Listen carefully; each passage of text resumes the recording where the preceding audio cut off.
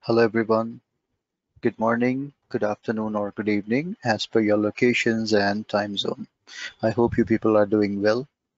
So, in today's video, we are going to learn how you can set a Grub password.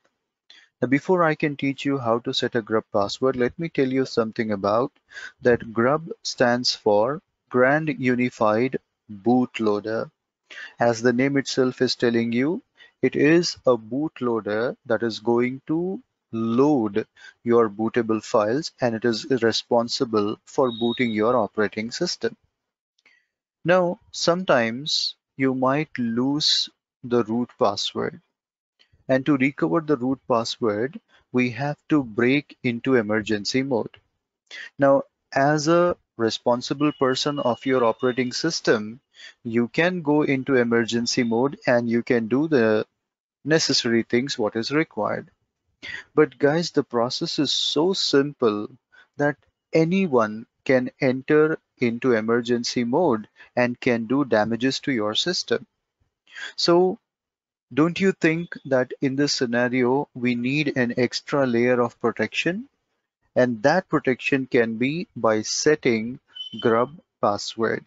So if you have a Grub password at the time of booting, if someone tries to enter or break into your system, they would be asked for the username and password.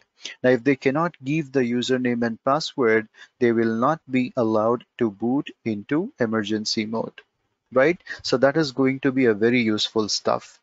The first thing, how can I know, do I already have a Grub password assigned? So I'm already logged into my Linux machine. You can just go and visit boot, boot grub2. Now in this boot and grub2, you can find there is a file called user.cfg. Generally, user.cfg file exists when you have a password. So as you see, there is no password. So that is the reason it is not going to have any kind of user.cfg file. Now let me set a new Grub password. To set the Grub password, you have to use a command grub2-set password. When you run this command, it asks you to type a password. You can keep whatever password you want. The stronger it is, the better it would be. In my case, I'm going to keep it simple. Suppose I'll keep a password like Red Hat @391. You can keep whatever you like. I'm keeping Red Hat @391. Now, if you just look out ls boot grub2. Now, when you look into it, you can find that there is a new file available, user.cfg. If you just view what is inside it, boot grub2 user.cfg, you will find some encrypted password what is set. Right? Now, please don't share this file with anyone. Neither you should open it in front of others. Keep it secret. As a test environment, I showed you, but actually it should be kept secret. Now, in order to apply these changes into your grub config, we need to run this command grub2 make config and override the changes into a file boot grub2 grub.cfg. This is the main configuration file for grub. You need to add the information into this file as well. So we don't have to do it manually. When you run this command, automatically Grub will be updated with the changes whatever we have done. Now once these changes are completed, we'll reboot the machine and we'll try to boot into emergency mode, and let's see whether it will allow us simply or will it going to ask me password. So let's wait a while till it complete. It says done.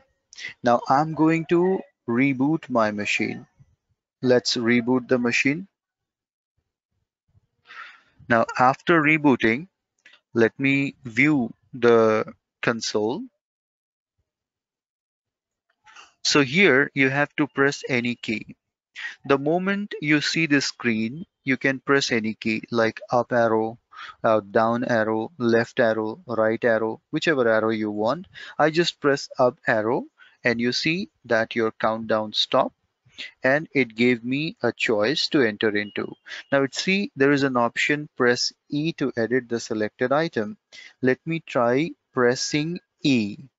The moment you press E, it is asking you to type the username and password. So let me type I want to enter as root and what is the password. If I give a wrong password, you see again it is going to take me to the same screen. Again, I need to type E. I'll type the username as root and the password what I kept red hat @ 391. And you see now I can access it. Now if I don't get access to this, I cannot break into emergency mode and I cannot do password recovery, another option also. So if you want to make your environment more and more secure, that nobody should enter even in emergency mode without providing a password, then you can go for this particular concept, right? Now, I'm not going to disturb anything. I'll simply press escape to come back and let me hit enter to continue booting. Let it boots. Once it is booted, then I'll show you how we can remove the password. Now, in order to remove that password, you just need to go and delete user.cfg file. Now, once the file is deleted, again update your grub configuration, reboot the machine and confirm whether it is still asking for the password or not. In a moment, my system will complete the booting. Yes, it is. Let me just connect through PuTTY terminal and restart the session. So let me log in up. Now, as you can see, if I go to boot and grub2, there is still a file user.cfg. So simply remove that file, boot grub2 user.cfg. Once it is done, you can say grub2 make config. Even though if you don't do this also, it's fine, but I prefer doing this, grub2 grub.cfg, so that my configuration file should be updated that there is a password removed. So let's wait for it to complete it. Then we are going to reboot the machine one more time, and this time we'll try to enter into your kernel arguments and we'll see whether it will still ask for password or not. It is taking a little while to complete it. Let's give it some time. It's done. Let me reboot the machine. Now, as the system is rebooting, you'll be getting the countdown, 5, 4, 3, 2, 1. Press any arrow key to stop booting. Keep the cursor on line number 1 and try E. The moment you try E this time, you will realize that it is not prompting for any kind of password. So this is the way how you can assign a grub password or change the existing grub password as well. Or you can remove the grub password in this fashion. I hope you enjoyed and learned a new thing in today's class. Please like this video, share it with your friends, subscribe to us, and do come back for more.